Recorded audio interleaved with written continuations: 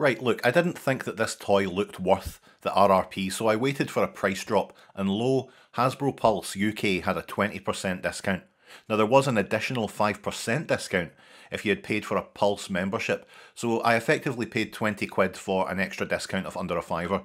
I swear, when they ask me to renew my Pulse membership, I'll be telling them to go and throw shite at the moon. Still, Commander Class Rodimus Prime truly is an excellent package. I still think that even with the discount he's a little bit overpriced, but he is a lot of fun.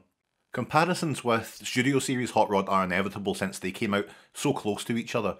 Both toys share similarities of course, biggest of all being both are excellent and break from the curse of the last few incarnations of the character being quite lukewarm at best. He comes packaged in his vehicle mode, and it's pretty great. It isn't the sleek sports car of Hot Rod, rather a heavier, chunkier, more Cybertronian looking car. So yeah, both toys have a lot in common, but where they collectively differ from me is that they both look like absolute dog shit from behind. There are ports for various blast effects, as well as storage for his sword and gun on the car mode itself, which is definitely welcome. You can slide Rodimus into his trailer easily enough, and that's handsome, isn't it? You can add some blast effects to the back exhausts, and some very concerning plumes of smoke for the top stacks.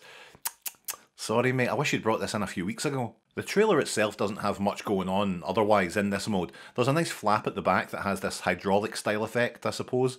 The trailer contains this big gun. You can place it on top if you're into that kind of thing. I'm definitely not. Overall, it's a surprisingly heavy vehicle mode. I do wish the wheels were a little fancier. They look like buttons on a sturdy winter coat. You could definitely use some gold wheel trims. The transformation to Rodimus Prime really took me by surprise. It's a perfect mix of intricate engineering, more than a handful of fun, satisfying moments. It does feel almost masterpiece level, except I wasn't worried I was going to break something in the process.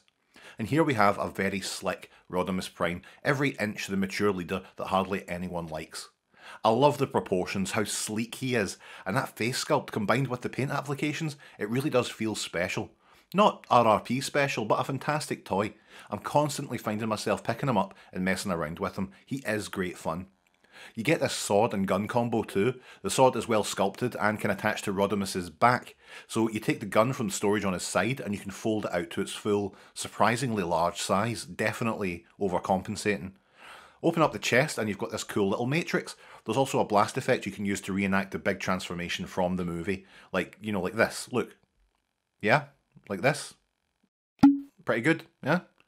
So let's look at what else the trailer can do. Slide out this little tray underneath and you've got a storage tray for blast effects and who knows what else.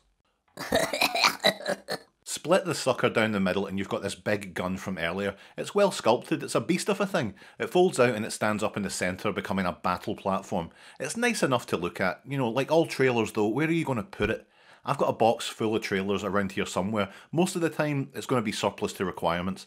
But I suppose I knew that getting into this toy, so it's not really a fair complaint. Oh God, I'm so level-headed. There's a good mix of blast effects to fanny around with too. Minutes of fun. Commander Class Rodimus Prime is an easy toy to recommend, but at that initial price, oof. Everyone's concept of value is different of course, but I'd say keep an eye out for a discount. I don't think he really justifies the full price. And who are you to say how one justifies their existence? What? I'm just saying that he's... Who the hell do you think you are? Wait a minute, what's going on here? Where is all this coming from? You smug son of a bitch! Whoa, where's all this coming from? This isn't like you, what's... What the hell is going on here?